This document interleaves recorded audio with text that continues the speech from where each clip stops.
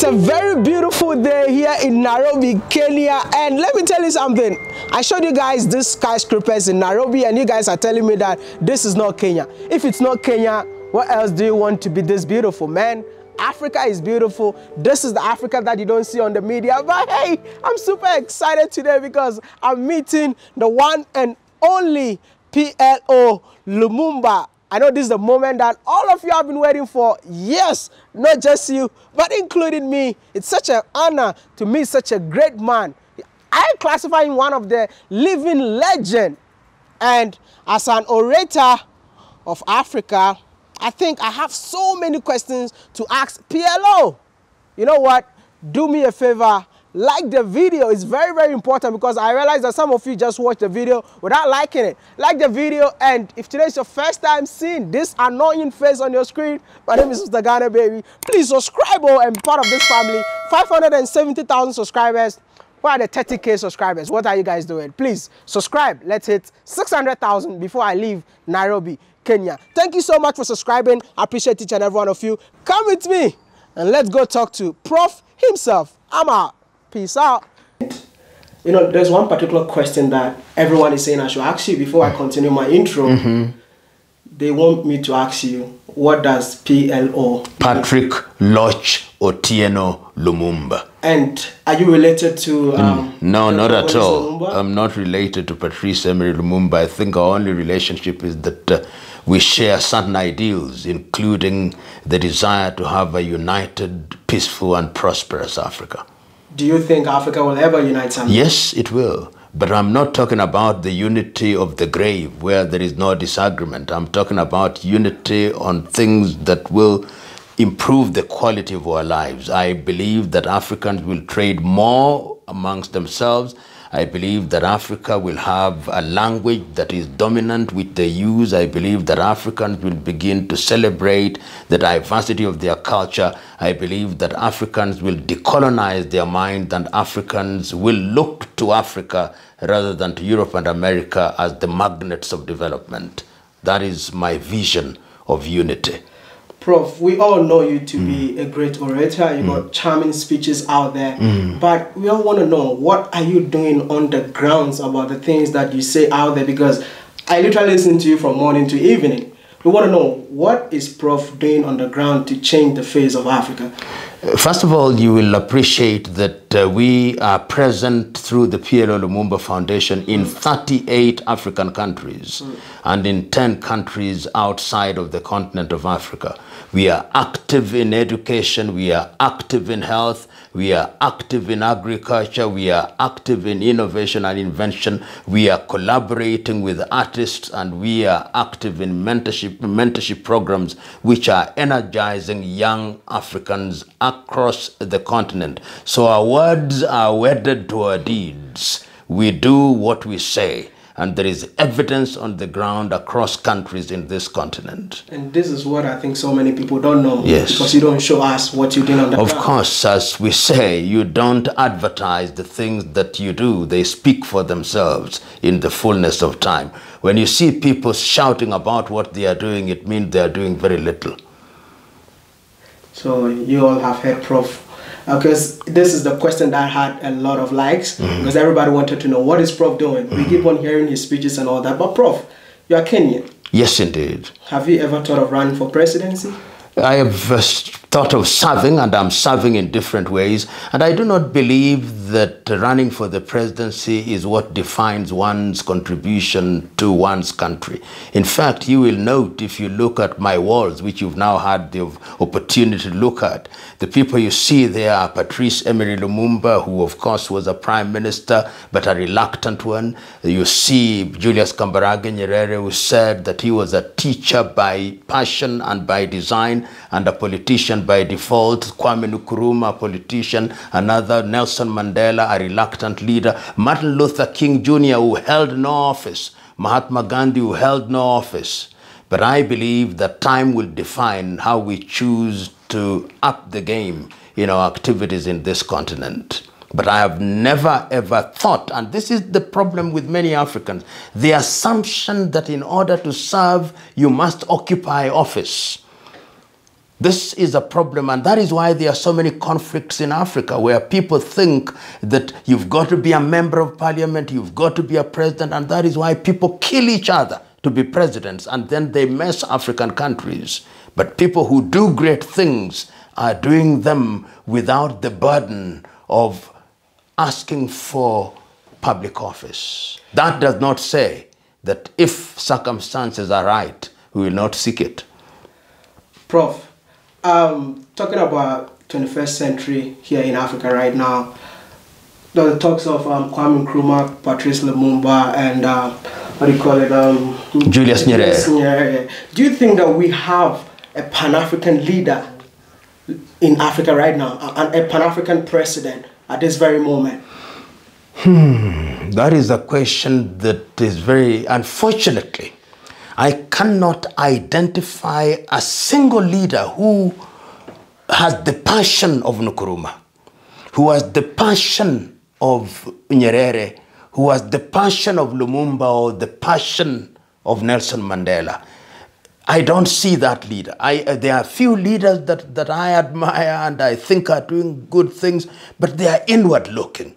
If you listen to Kwame Nkrumah in 1958, you listen to Nyerere in 1963, 1997, you listen to Patrice Lumumba in 1961, you listen to Mandela in 1994, they are talking Africa. In other words, Africa is the main thing and their countries are little components in that jigsaw. That leader of the presidents that are alive today, I don't think that there is any single one that is in that pantheon of these great men. I just want to know, are you proud of the AU? No, I'm not. The ECOWAS? No, I'm not. The SADC? I'm not. Why, Prof? Because these are organizations which have great potential, but they have refused to use their potential to good effect. Let me give you an example of SADC. SADC brings together near about 14 countries. There are many issues that they ought to deal with. I want to see young men and women moving from country to country without the requirement for visas. What have we seen? We have seen xenophobia. Right now, there is conflict in Mozambique. As I speak to you now, 50 people are massacred by people described as Islamists. Not a single ECOWAS or SADC leader has condemned it.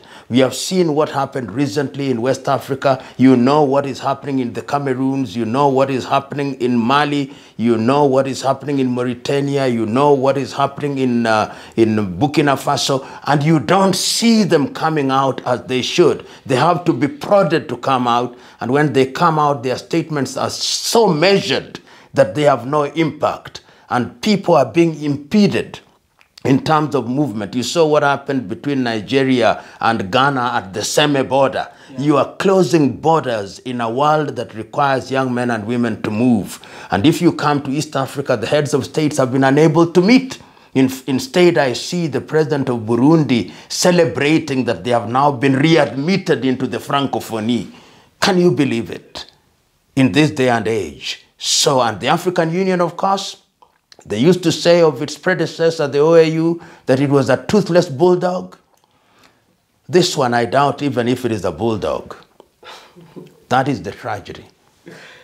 Prof, you know, I'm a young African who travels within Africa, and it's sad sometimes things that you see when you travel to another African country. I just feel like we don't have leaders in Africa because certain things happen and no one is able to come out and speak against it. I've been arrested in an African country, which is not supposed to happen.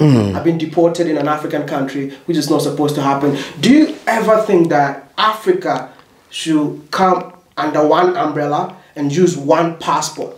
Oh yeah, I've no doubt. And of course, to their credit, the African Union about 2 years ago in Kigali in Rwanda came up with the African passport. But beyond the launch, nothing. I've quarreled with a young lady at the entry in Namibia when they are asking me for a visa and a white man is passing. I've been denied entry in Zambia because they said I was a threat to the security of Zambia. I don't know how I can threaten the security of a country. So there is a sense in which I think that Africa needs to style up. I look forward to the day When a young Ghanaian will pick up his or her bag in Accra and ride a train and ride that train to Addis Ababa in Ethiopia, and the following week they are in Bangui in Central African Republic, and they are in Lusaka and Lilongwe, and they are looking for jobs without a work permit. It is doable because it is now happening in Europe. Europe, which went to war with each other in two tribal wars that they called the First World War and the Second World War. What you require is the dedication of young people. I no longer have faith in the generations that have gone past. Even my generation, I no longer have faith in most of them. I think it is your generation that are going to apply the necessary pressure, and the remnants in the other generations will urge you on. Just look at the American election. You look at the intellectuals. They are expending so much energy giving you a blow-by-blow account in what is happening in American states. How does that matter? There is war in Ethiopia, they are not talking about it. There is war in Mozambique, they are not talking about it. There is an election in Tanzania, they are not talking about it. There is a forthcoming election in Uganda, they are not talking about it. There is a forthcoming election in Ghana, they do not know. Let me tell you, yesterday, which was the 6th day of November this year, I was at a restaurant and I told somebody I want to test if these young people who are high school graduates know African leaders. And I called 4 of them and I asked them, do you know the president of Burundi, which is in the East African region? None of them knew the president of Burundi, but they knew which American actor had eaten something the previous day. They knew which European footballer had scored. They knew what was happening in the vote count in Georgia. How can a continent in the 21st century be so full of ignorant people, and we expect that we are going to compete with the Chinese, with the Vietnamese, with the Japanese, with the Europeans and the Koreans in this age of information? Prof, you don't think our education system is wrong? Of course I do. Because I think, for what he's saying, I think it's because of our education system, because we don't know our history. Somebody asked me a question yesterday that if you had the chance to change something in Africa, what will it be? I just said education system, because I had to grow up just to find out my own history, because we were never taught in school. A country like Ghana, you will never hear about Cameroon until you start growing up. I can't agree with you more. Do you know that in certain Scandinavian countries, whatever you study, whether it is geography, whether it is chemistry, whether it's physics, whether it's mathematics, you've got to learn the history of that thing. A people without a sense of history cannot have a sense of their present and cannot have a sense of their future.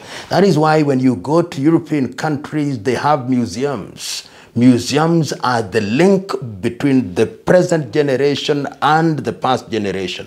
Here, in many African countries, out of 10 people, if you ask them now, they visited museums because it was mandatory to do so when they were at school.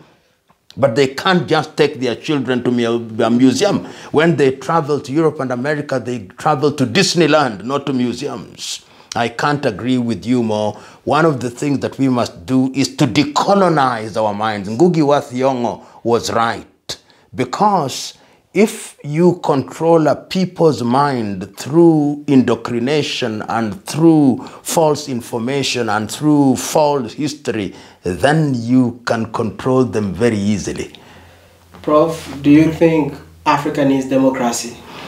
You know, this is a question, I'm very glad you've asked me that question, because Europe and America came here. Europe and America, I call them the conceptual West. They came here and told us democracy means multi-party politics. Democracy means regular elections. That cannot possibly be the only meaning of democracy. That can only mean Western democracy. Africa must now begin to define her own democracy. And how do I define democracy? Democracy is a government in which the people have the opportunity and the right to participate in decision making. It will differ from society to society, but as long as the people have a role in decision making, that to me will constitute democracy. So I believe that African societies must define their own idea of democracy as long as the people participate, as long as those who are in charge of people's affairs are answerable to the people.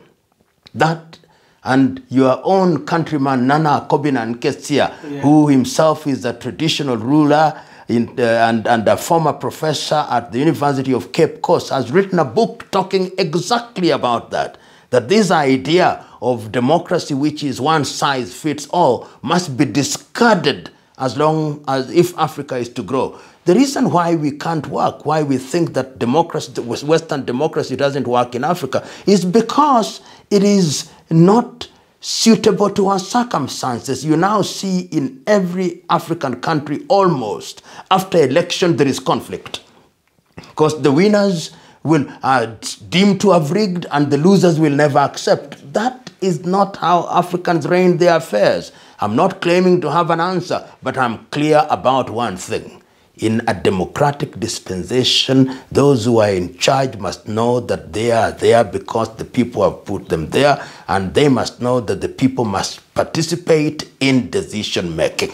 Prof, there's this initiative that was brought by African Union. Yes. That's the AFCTCA. I don't know if I mentioned it. Africa Continental Free Trade Area. I just want to know, what do you think about this initiative?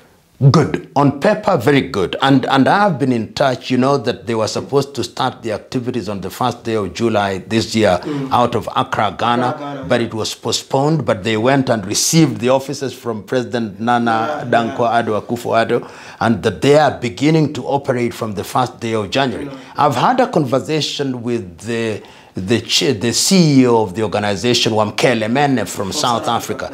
And I think that if we were to implement that, this is what Nkrumah was speaking about in 1958. So that there are many things that we are implementing now, which Nkrumah spoke about in 62 years ago. And what it seeks to do, which I think would be beautiful, is to break down tariff and non-tariff barriers. So that if we have chocolate, and Ghanaians and Togolese and Cote d'Ivoirians are now making chocolate, we can have that chocolate without any barrier when it comes to East Africa. It is going to dissolve the borders. So I think it is going to encourage intra-African trade if it is not hijacked. Already the French are working to hijack it. Already the British are working to hijack it. Already the Americans are working to hijack it. Already the Chinese are working to hijack it. How? By entering into bilateral relationship with African countries, while under the ACFTA, we are saying that we are going to negotiate as a bloc, so that when we are negotiating on certain critical matters, Africans are going to negotiate with the Chinese as Africa, not as individual countries. And I think, therefore, challenges will be there, but the prospects are quite good if we combine it with a number of things. One, let's have one passport. Two, let us move towards a single currency within the African continent. Three, let us remove work permit requirements. And that will, of course, ensure that we also eliminate visa requirements. And sometimes I know why African countries can't eliminate visa, because it is a revenue collection thing. I've always said you can actually say there is no visa, but there is an entry fee, some $20, so that you don't lose the revenue.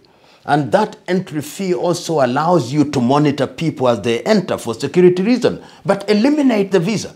If I wake up today and I say that I want to go to Malawi, let me go to Malawi, and you say at the border, I'll pay 20 shillings and give my full details. And in these days of technology, I don't even need to fill the form. I can do it online. So by the time I go there, they just click and they see I'm there and I pay. I can even pay online. And one of the things that you young people should begin to do, because you are technically and technologically savvy, and I hope this is going to happen, African banks must now move in the direction of running an African credit and debit card. We should run away from these visas, these MasterCards.